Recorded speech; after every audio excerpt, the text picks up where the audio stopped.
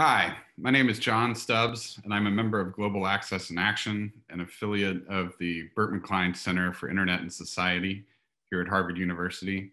I'd like to thank Harvard, and especially Ruben and Lance, for providing the platform for our event today, and also the Petrie Flom Center for Health Law and Policy at Harvard Law School for supporting this. If you're not familiar with Carmel and her team at Petrie Flom, please check them out. I would also like to thank our faculty directors, Terry Fisher and Ruth Okeji, who fearlessly lead this project, in addition to all their other responsibilities at HLS, and also Ashvina Gadjali for all of her hard work in helping make this event possible. Gaia is an interesting project housed at Berkman Klein for a center focused on the internet and society. Some of you may ask why. Well, I think the last year is a clear demonstration of at least one reason. Health is a foundational issue that affects everything else.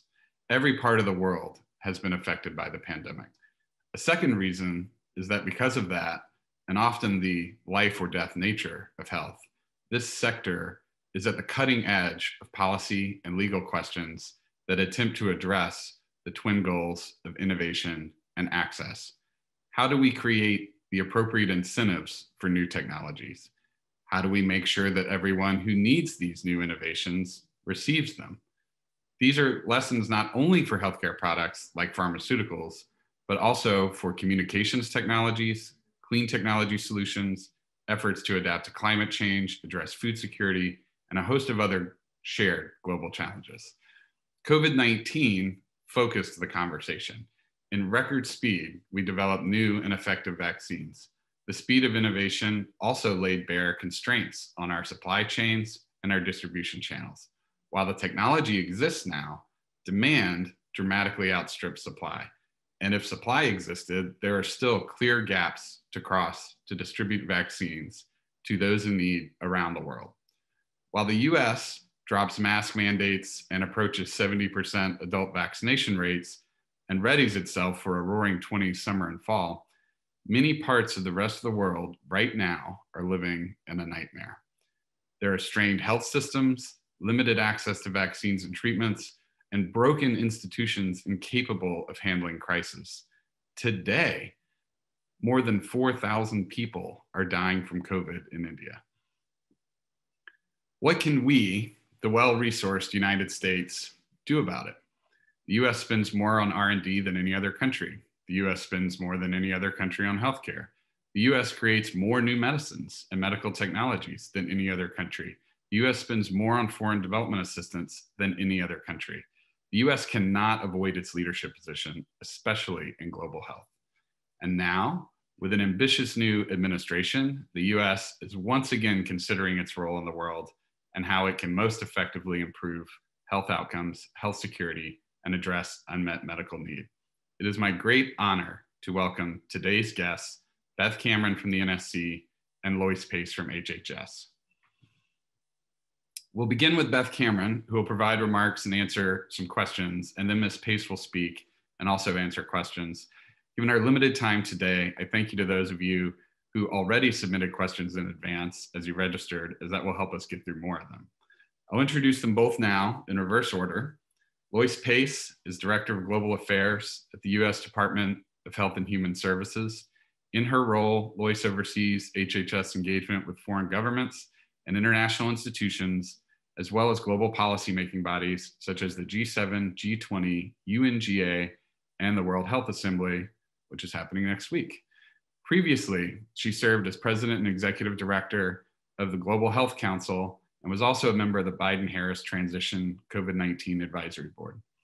At GHC, she advocated for increased federal investments in global health in the face of budget cuts to the US CDC, USAID, and WHO.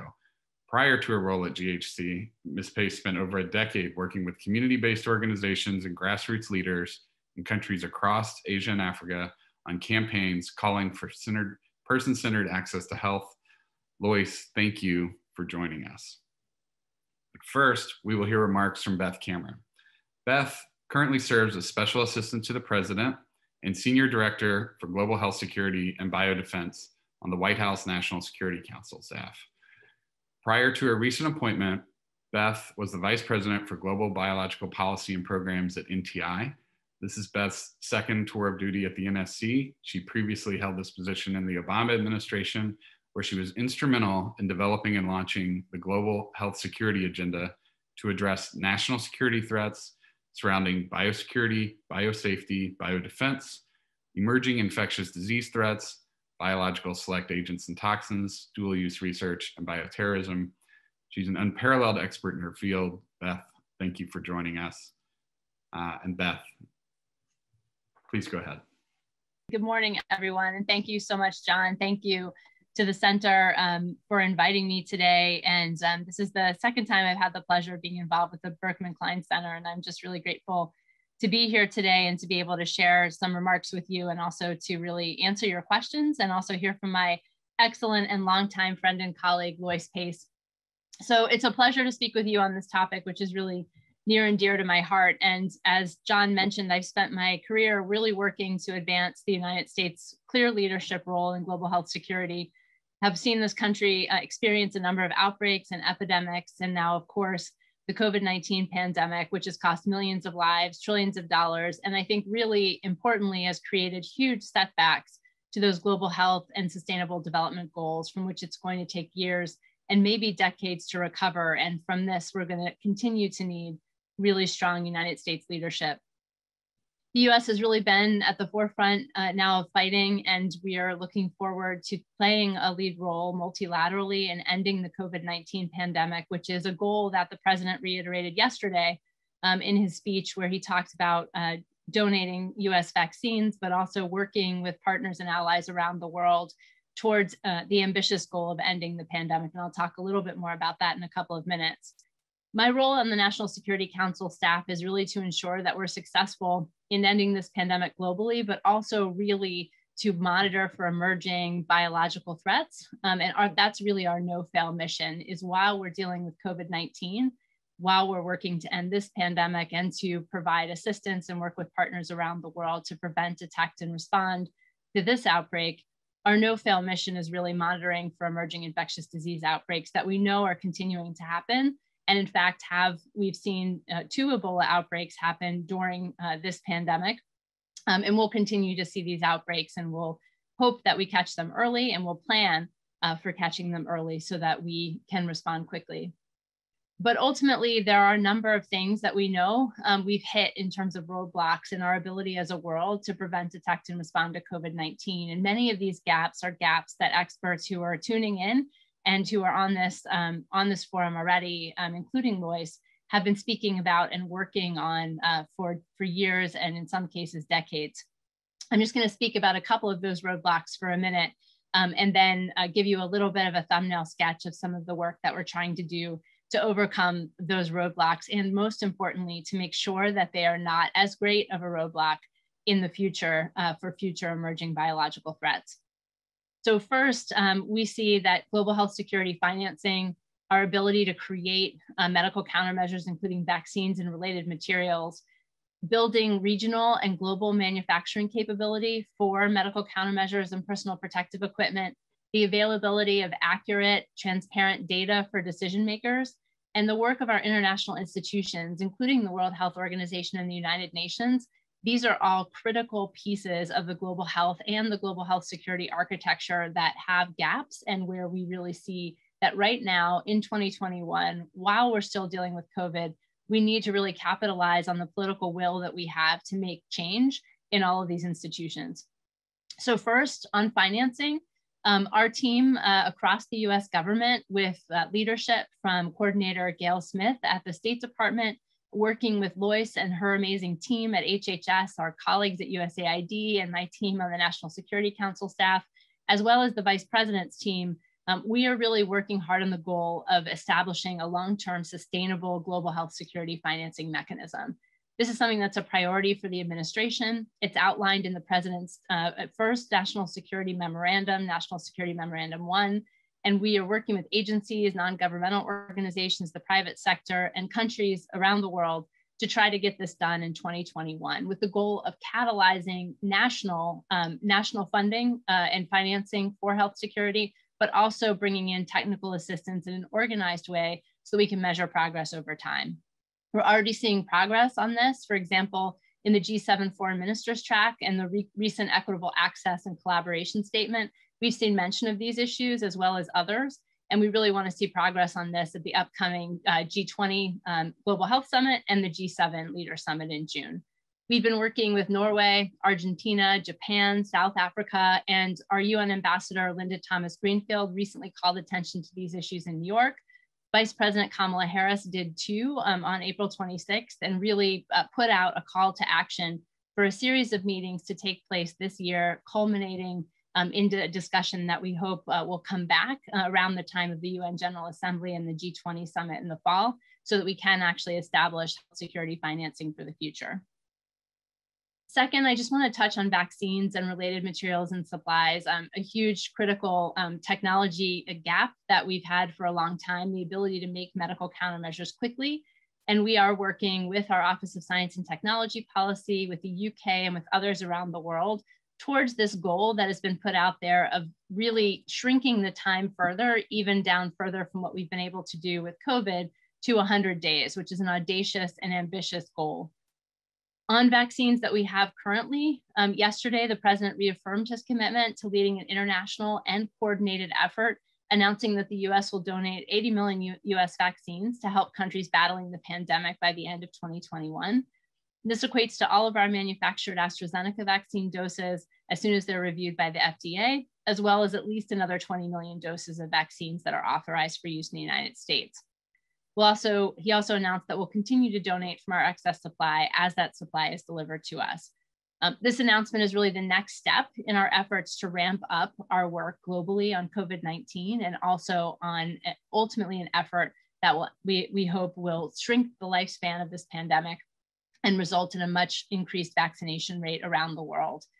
In the weeks ahead, he also announced that the Biden and Harris administration will coordinate a multilateral effort to end the pandemic. And we really look forward to progress on that at the G7 summit in June. We want to seek concrete deliverable commitments to make available more vaccines, but also importantly to spur production and manufacturing for vaccines and raw materials, to get shots into arms around the world, working with on-the-ground partners, and also to provide health security assistance to save lives and stop the spread, not only of COVID, but future biological threats. He reaffirmed that we'll continue to work with COVAX very closely and with other partners to ensure these vaccines are delivered in a way that's equitable and follows the science and public health data, and that the United States will not use its vaccines to secure favors from other countries, that we will work collaboratively and multilaterally with partners around the world. So our overarching aim here is to get as many vaccines to as many people as quickly as possible. And rightly, John mentioned some of the challenges that we're facing, including expanding manufacturing and distribution, including the extreme scarcity of raw materials. We're working closely with our Development Finance Corporation, which has launched a global vaccine initiative to target investments in multiple regions of the world. This includes, but is not limited to, our Quad Vaccine Partnership, which aims to supply at least 1 billion doses of COVID-19 vaccines by the end of 2022, including J&J vaccine. But we need a lot more effort in investment in ramping up manufacturing of raw materials and supplies. And there are some S&T challenges here that we really need to overcome. And we're working with scientific partners in our government and around the world on that challenge. I'd like to close by just mentioning two last roadblocks. The first is data and disease forecasting. So a strong disease surveillance and forecasting system is critical so that we can be alerted to threats that can emerge at any time. And I alluded to this as really the no-fail mission of the office that I oversee. But in addition to that, when the alarm is sounded, we really need actions that take place without hesitation from leaders around the world. And we need to see transparently, driven by experts and free from interference, investigations of outbreaks of unknown origin. We need to see manufacturing ramp up for critical supplies like PPE, and we need to see the R&D sector kick into action. We also need a data system at home that's really linked in with the world. And the United States is now creating a new national center for epidemic forecasting and outbreak analytics with funding from the American Rescue Plan. That's going to be a critical part of our robust disease warning system of the future, and will dock in with disease surveillance and sharing around the world. Last but not least is oversight and accountability for all of this work. We really want to see increased accountability and transparency across governments, not only from the health sector, which is obviously critically important, and the World Health Organization, which is a critical component to our public health emergencies prevention, detection, and response system, but also from political leaders. We know from COVID-19 and from basically every emerging outbreak that I've been involved with throughout my career, that if you don't have leaders involved, if you don't have support from them, and if you don't have a system for them to make decisions expeditiously, as quickly as possible, that we will inevitably be behind in our response and we'll be playing catch up for the entire outbreak, or in this case, pandemic. In the first days of his administration, President Biden proposed the creation of a UN facilitator for high consequence biological threats. I'm also really intrigued by the recommendation from the panel that's co-chaired by former President Sirleaf and former Prime Minister Clark, the IPPR panel that released its recommendations last week, to create a global health threats council, which would bring together high-level leaders from around the world to basically be part of that alarm system to trigger urgent action when an emerging infectious disease threat arises. We're also very interested in working closely with Loyce and her team, and I'll leave this piece largely to her, on WHO strengthening and reform. So we've been partnering closely on an ambitious agenda for WHO strengthening and reform, and obviously working closely with the WHO on all of these issues. They're a critical ally to advancing health and health security, and re-engaging with the WHO was one of the first things that President Biden did on his first day in office. So just to wrap up, the United States must continue to be strongly engaged in the global arena, working with partners around the world on a bold and ambitious agenda for responding, preventing, and detecting future health emergencies. But that means now, in 2021, this year, we need to work rapidly on a number of things, including launching and establishing a sustainable health security financing mechanism, taking action to build capacity for manufacturing of PPE, vaccines, therapeutics, and diagnostics, establishing a fit-for-purpose biosurveillance and epidemic forecasting system, establishing additional independent accountability and oversight for our world's health security, coming to some decisions about specific triggers for action following the next emerging biological threat, and that includes working with the international health regulations we have to improve them, and finally, preparing ourselves in the world for the next biological threat. Thanks again for having me. I'm really grateful for your time. I look forward to your questions, and I really look forward to hearing what Loyce has to say as well. Thanks so much. Thank you, Beth. Really appreciate that. Loyce, I think we should just go ahead and listen to remarks from you, and then we can go through some of the questions together. Loyce, take it away.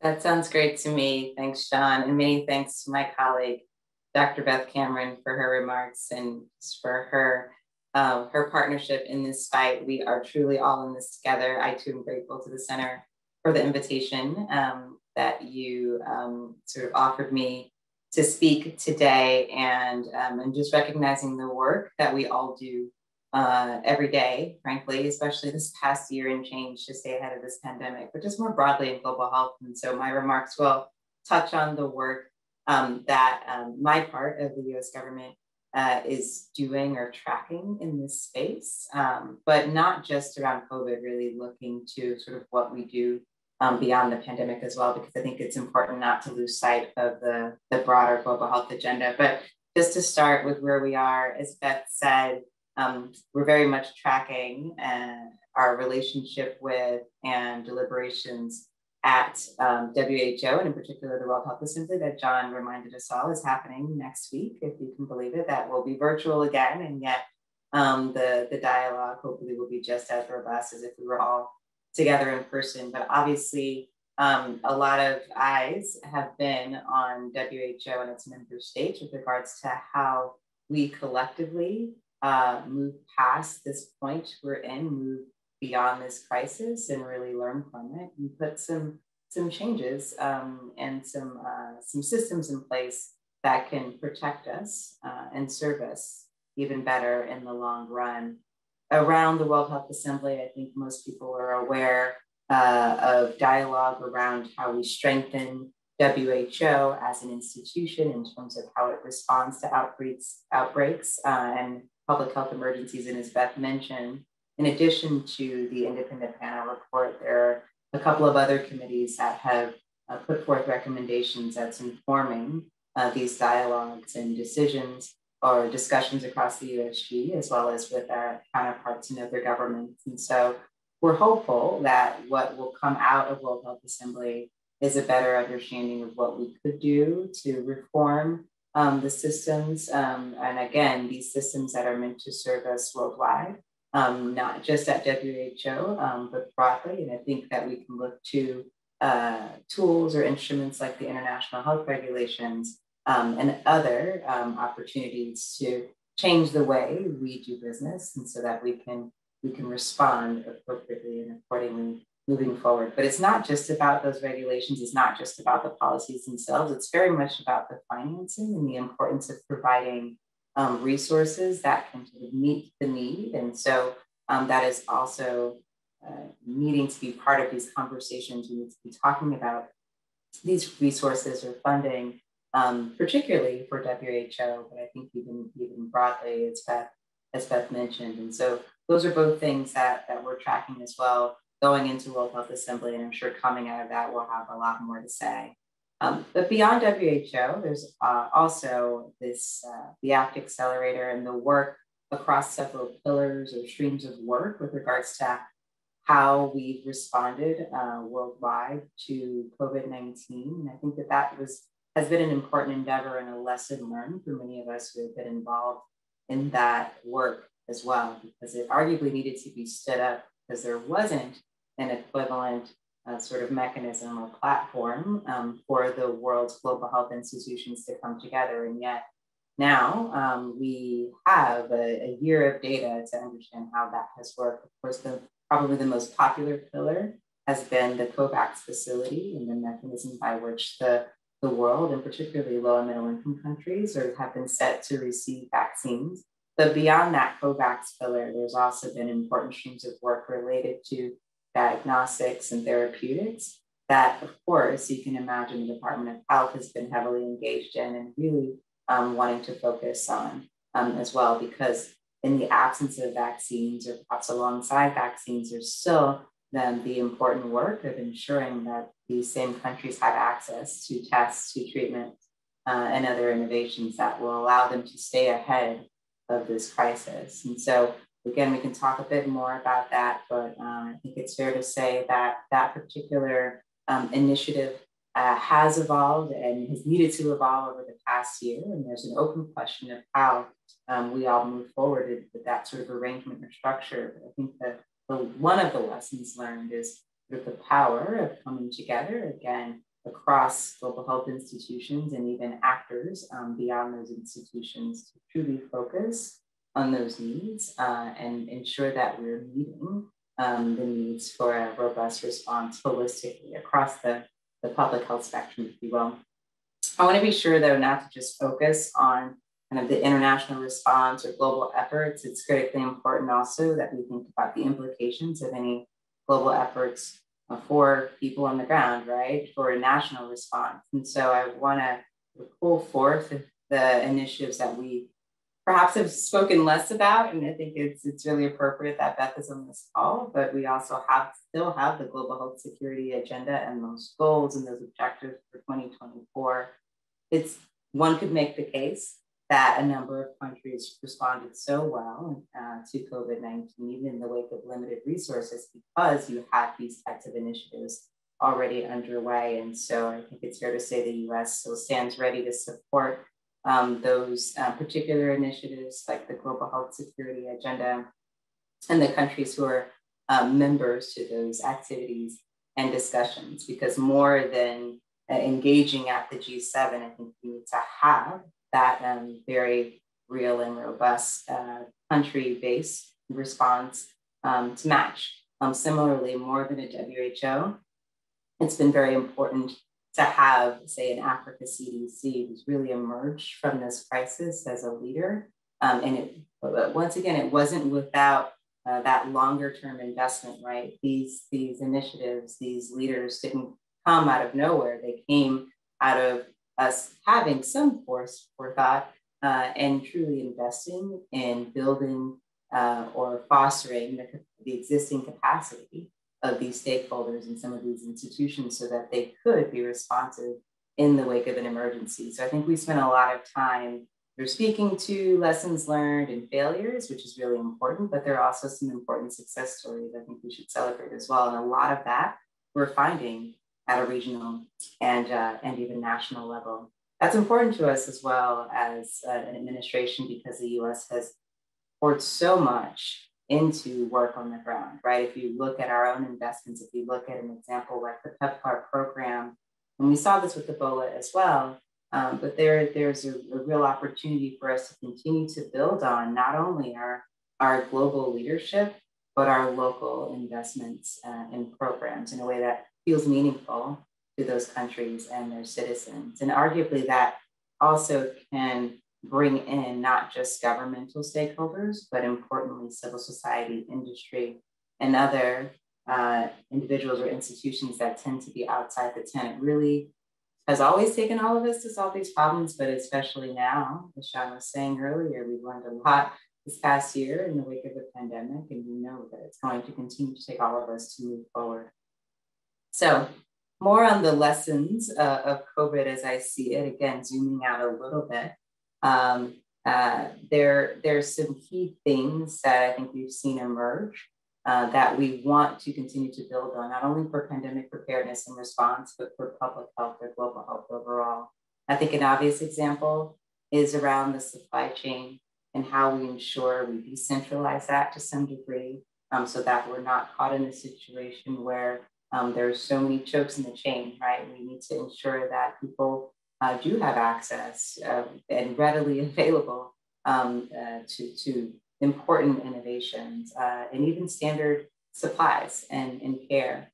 And so I, as Beth has mentioned, I'm hopeful about initiatives such as the Quad Partnership, but there are also longstanding or ongoing interests and relationships we have, for example, on the African continent around their manufacturing agenda or ambitions, right? There's long-standing conversations about how we can ramp up capacity in other regions, and there's a great opportunity to revisit some of those conversations and initiatives and sort of reinvest accordingly so that there is some level of readiness. Should this ever happen again.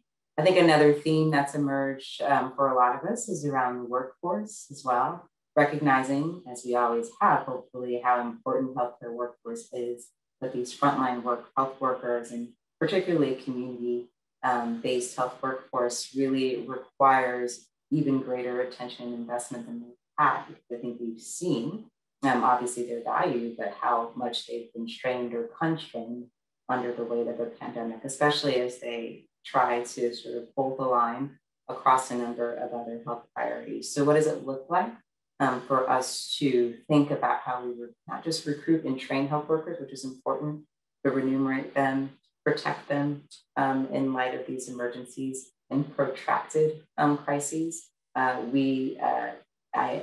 think a lot of us are concerned about how they are themselves rebuilt or renewed or replenished in the wake of COVID-19. We absolutely need to ensure that there is a strong community on the front lines that can serve each of us across a range of health priorities and needs. Another key theme or lesson I'm pulling out of COVID, as I think many of you are, is around disparities or access.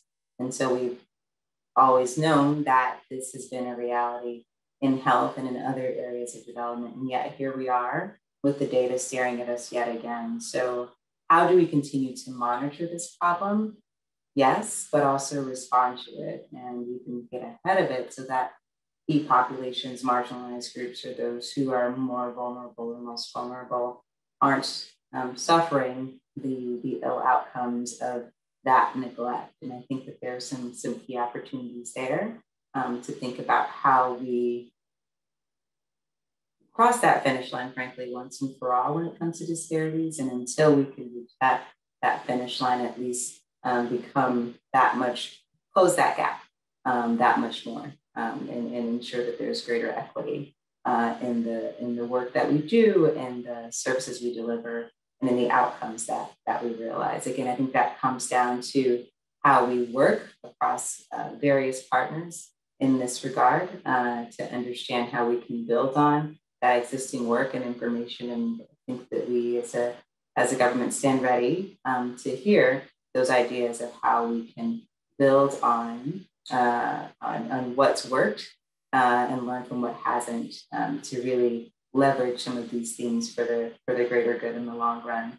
I think I'll end by speaking a little bit to what could be missed opportunities on the other side of all this, because I do have to, or at least I must sort of think of another side to all of that we're in.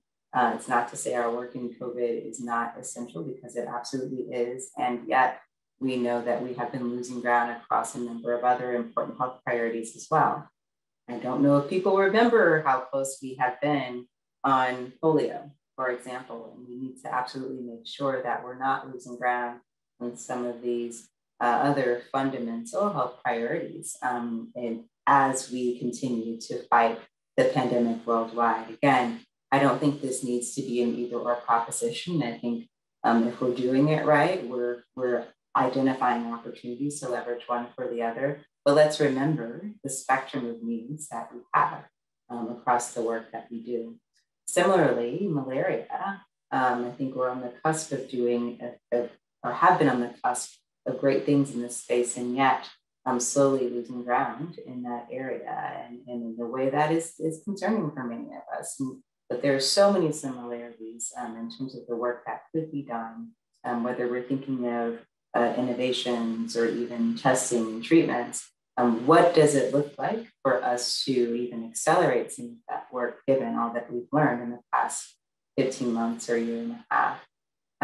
I could go on, but I won't. I will just say that, again, it's really good to be having this conversation about how we all collectively reemerge. I think there is a lot of leadership that I've seen, certainly across the number of months that we've been at this, and I'm quite hopeful about what we can continue to do together, acknowledging sort of the new pieces of information and the new players in this space in a way that will allow us to each move forward. With that, I will turn things back over to John and open things up for questions. Thanks very much for having me. Thank you, Loyce. Thank you both. That gives us a lot to think about. I also think it helps provide some context for how we can provide input data and additional support for all of your efforts as you move forward. I also just wanted to acknowledge all of the participants that we have online who can't see each other. I know that this asymmetrical format is less than ideal, and hopefully next year we'll be able to host all of you together in person in Cambridge as we did in previous years. It's a tremendous group of global health leaders. In particular, I'd like to mention in the audience Quentin Palfrey, who's currently the General Counsel of the Commerce Department, who previously led this project, Gaia, and has spent his career thinking about a lot of these issues and also contributing creatively to them. We have a lot of great questions that have come in. Thank you again for those of you who've supplied some in advance and have done so during the remarks. The first question is from Lori Silver. She's the General Counsel of Partners in Health. This is an amazing organization based in Boston. I've had the honor and privilege of helping to support Partners in Health through some work in New Orleans. And this group brings together world-class healthcare to the poorest settings in the world, from Haiti to Lesotho. They do a lot of amazing things and are really on the ground, kind of frontline workers. So Lori's question is, and I'll just toss this out to both of you, and you can both answer, or one of you jump in. She asks, we know that the US leadership is critical to ramping up global production of COVID-19 vaccines and technologies to meet global need, and that contributions to COVAX and vaccination donations alone are insufficient. Most importantly, high-level cooperation is required. And the specific question is, do you support the appointment of a global COVID-19 vaccine czar to enable cooperation, manage tech transfer, scale manufacturing, coordinate supply chains of raw materials, and other critical steps? I'll be happy to take that one. So first, Lori, thanks for the question and great to be on with you. So I'm taking that as a question about US leadership, just the way that it was originally framed, but I'll answer it both ways. And Loyce, you might want to jump in, especially on the second piece too. So yesterday, fortuitous to this, yesterday the president announced that as part of our effort to increase our provision of vaccines to the world, that he was placing Jeff Zients, who is our current COVID response coordinator here, in charge of that effort. And so we're not explicitly calling that a czar, and Jeff, Mr. Zients has a lot of other responsibilities, including the domestic COVID response, that are critical, but he will be playing the key leadership role for the president in our effort to ramp up vaccinations globally, including the supply and manufacturing pieces. And it's really important because he's already playing that role here as we're looking at our own vaccination effort. And so this just brings our whole supply team on the COVID response team to bear on the global effort, which I think is critically important. But it's also critically important, and here I'll pivot and hand it over to you, Loyce, too, critically important that this effort plugs in to what's happening globally with the ACT Accelerator, with the Coalition for Epidemic Preparedness Innovations, with COVAX, CEPI, with the whole ACT program. And it's obvious, I think, why, but as we start looking at a situation where we have a lot of vaccines that need to get delivered around the world and made, scarcity of critical supplies and scarcity of manufacturing capacity, and in some cases, manufacturing capacity that's not being well utilized because of the scarcity of materials, there really starts to be a picture where we need, to quote Richard Hatchett, the head of CEPI, a supply control tower, some way in which there's visibility in a way that protects companies and makes them feel like they can participate, but also allows visibility into these key, manufacturing decisions and supplies around the world. And so that's something that I think is a really interesting idea. It's an important idea, and it's one that we intend, to participate in, working with CEPI and ACT. But Loyce, please jump in on that. Your team is really leading the effort with the ACT Accelerator, and I definitely want to hear from you. What you think about that and how we might play an even bigger role. No, I think that's right. I mean, the U.S., as grateful as we are to the president for the announcement that Beth outlined and Jeff's leadership, I think we're all aware that we can't, nor should we go it alone. And none of this should rest on any one country to no matter how ready and willing that government is to assist. The problem is too big, and no one group of individuals or person has all of those solutions or that capacity. So that's why it is so important that we plug into these existing mechanisms or infrastructure, and even consider, how those evolve themselves, right? It's not, again, we have the ACT Accelerator as an opportunity, as an example of how this all comes together. And yet I think even those partners and parties will say, have thought about ways that they might be able to evolve too, and how better different czars or whoever's leading various efforts can plug into theirs. But Beth is right. We really do want to come together with others around the world at global and regional levels, and not just have sort of bilateral arrangements, which this will, I think, be so difficult to keep track of, given the range of questions and needs out there, not just around vaccines, but treatments, diagnostics, and the like. So hopefully that answers Laura's question, but I appreciate it as well. Great. Our next question is from Julia Barnes-Weiss. She's the Executive Director of the Global Health Innovation Alliance Accelerator. This is a program that began at Duke University to research the alliances formed to address the Ebola outbreak of 2014 and highlight the need of collaborative investment in R&D for future alliances. And she asks, what do you see as the role of the US in achieving equitable access to medical products? I guess I'll try to jump in here. It's there's a big role, obviously. I think that some of those signals you've seen already from this administration, but I'll back up and really point to the principles that the president has put forth. And the principle of equity is really core to what he said as part of his agenda. And then when you look to the Department of Health and Human Services, our leadership as well really is looking at and thinking about equity in an important way. I think moving forward, there's a great opportunity too that I don't think we talk enough about in the global health space to link these conversations or goals across our domestic agenda and what we want to do globally.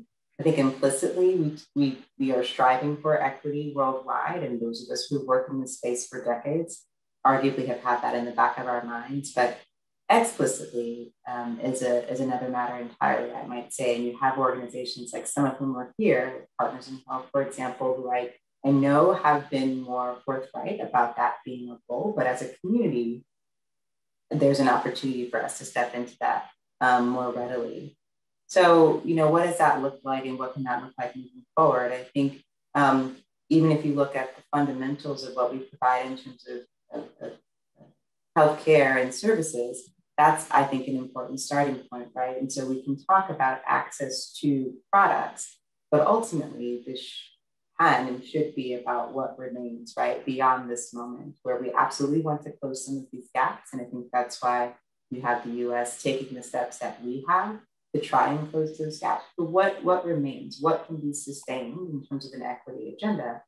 Is it really pushing for primary health care? Is it pushing for a more sustainable health workforce? Is it pushing for some other critical sort of fundamental baseline element or pillar to public health? I think that's ultimately what we're striving for, and ensuring that truly no one is left behind. And so that does mean, again, sort of counting and tracking who's not at the table and why, right? And expanding services or opportunities so that we can sort of capture all of those types of individuals. But I think that's the vision, or how I interpret the vision of this administration and the people who are sort of speaking to this as a priority. But Beth might have more to offer as well from her standpoint. No, I think you said it really well, Loyce. And I think this is an issue that comes up a lot, obviously, at the World Health Assembly. And so you're really at the forefront of our conversations about it.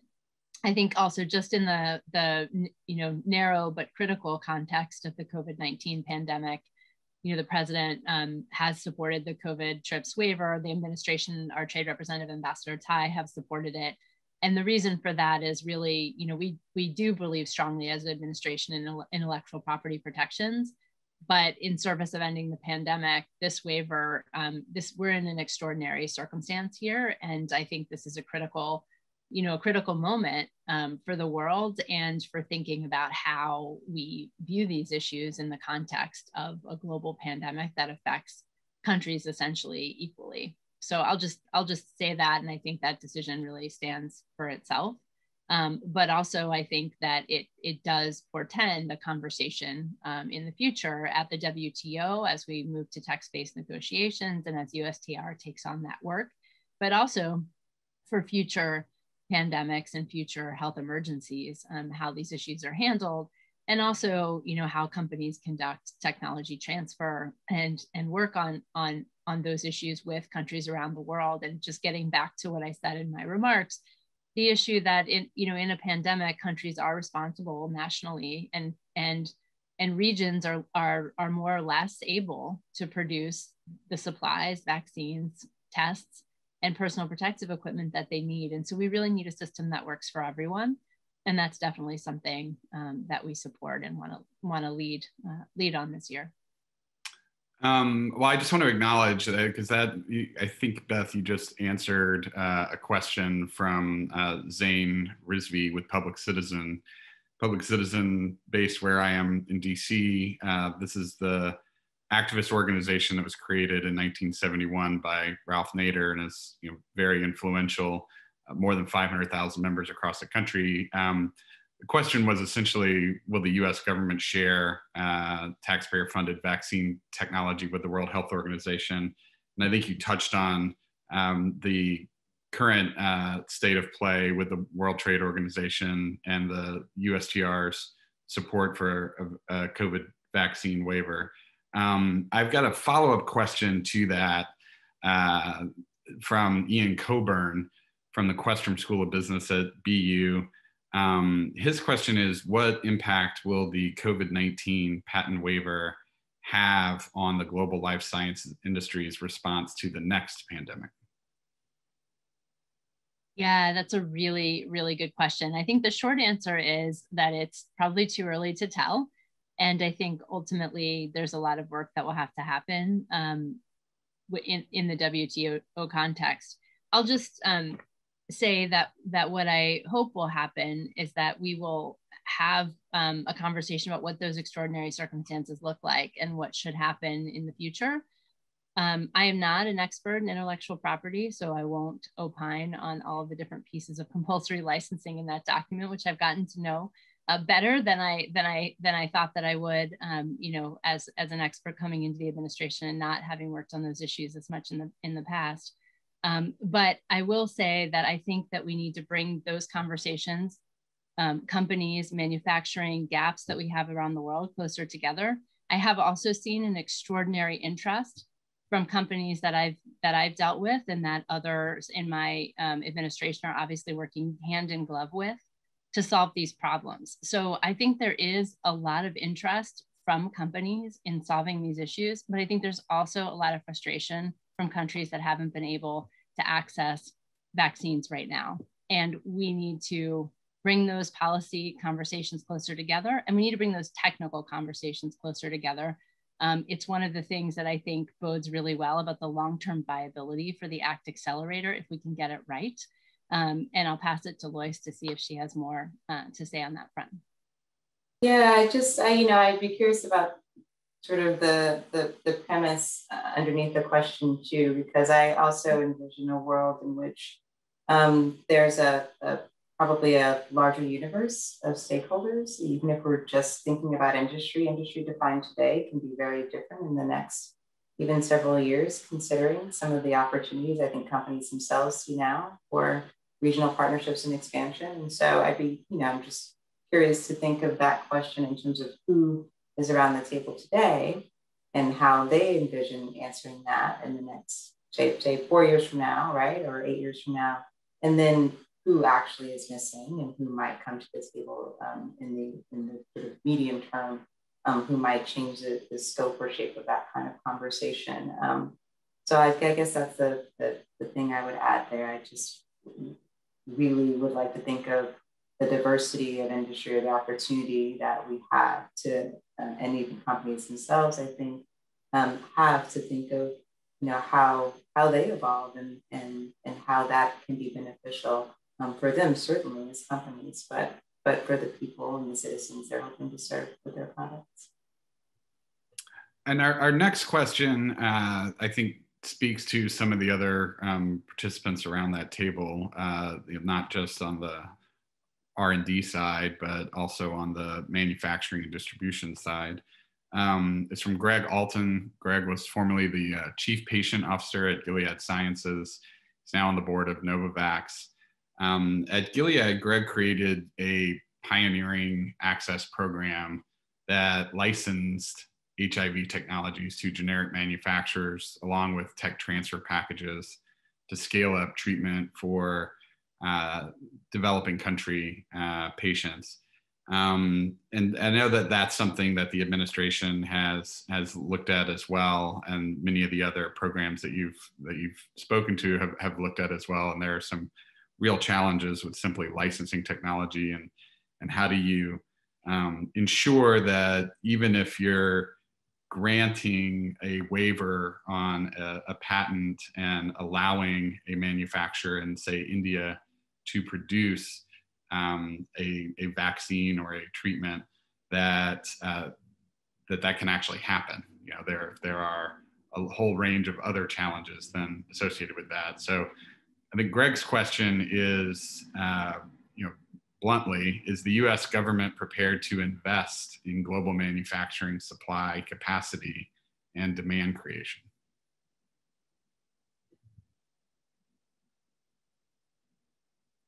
Sorry, Loyce, did you want to take that one first? I'll let you start. I mean, I Sure. have a sense of what you might say. Go ahead. Yeah, no, the answer is yes.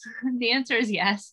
And we are investing. I pointed to just one example, which is our Development Finance Corporation, which is actively investing in India and watch this space. They are working in a number of other areas around the world actively with other partners, and it's definitely something that we think we need to see more of. And then I mentioned also just one critical gap that my team reminds me of frequently, and I'm sure Loyce's team reminds her of frequently, which is we need some of these critical components that go into vaccine manufacturing that are very specialized right now to very specific vaccines, and which relate more or less to different styles of the vaccines that we have out there for COVID-19, and also which fit into other drugs and vaccines that are being manufactured, which are critical for other diseases and conditions that people have. And so we really do need a concerted effort that is looking at making components. And also there were a number of questions in the chat about regulatory approval, and I don't want to gloss over those.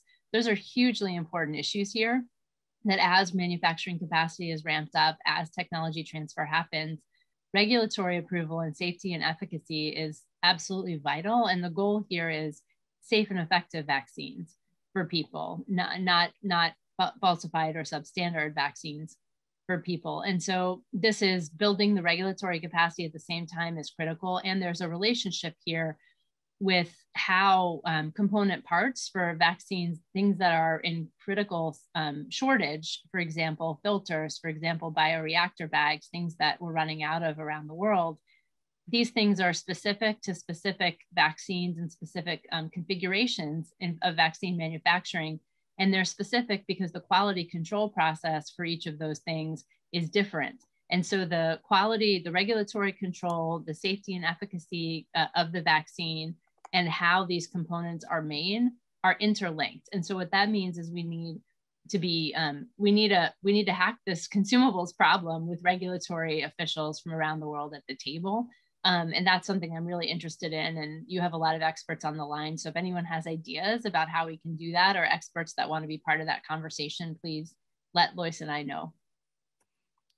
Thank you. And thank you for very adeptly also scooping up some of the questions in the chat with that response. That's incredibly helpful. I think we probably have time for one last one. This was from Paul Davis with Right to Health Action.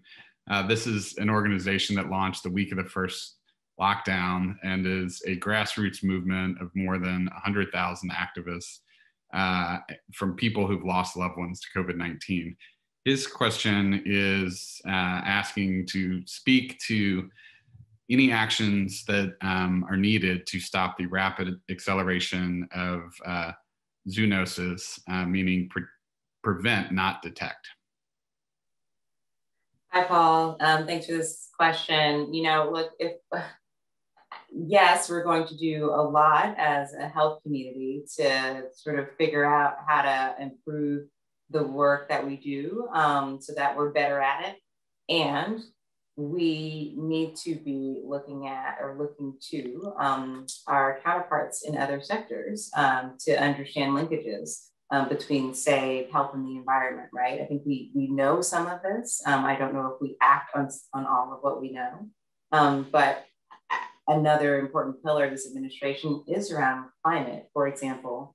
And so I think, you know, it's not lost on me that that is also alongside a pillar on COVID, a pillar on equity. And so what do we do to connect dots across those respective priorities? I think those conversations are happening at a global level and at a regional level as well. And these are conversations that we're tracking now and able to engage differently in because of COVID-19 and also because of, I think, the mandate that we've been given by the president to address these issues more holistically. So I think hopefully that's some comfort that we are tracking the problem differently and not just sort of sticking to our stovepipes, but rather really being mindful about these connections in a way that will lift all boats and help us understand the problem and solve these problems more comprehensively across various sectors, working hand in hand with people in other areas to address this, you know, this issue that hits all of us. So hopefully that helps with that response to your question as we end the hour. Thank you, Loyce. Thank you, Beth. Very much appreciate your time. Know you're incredibly busy as you made clear in your remarks and your answers to these questions. We wish you the best of luck as you move forward, and we'll be in touch with participants over the next week or two. I think given the nature of this format, we're going to try to get some of these participants together to have a follow-on discussion using a lot of what you've given us as food for thought and kind of a framework for starting. So look forward to continuing the dialogue, and good luck with your endeavors. Thank you. Thank you so much, John. Thanks, everybody. This was great.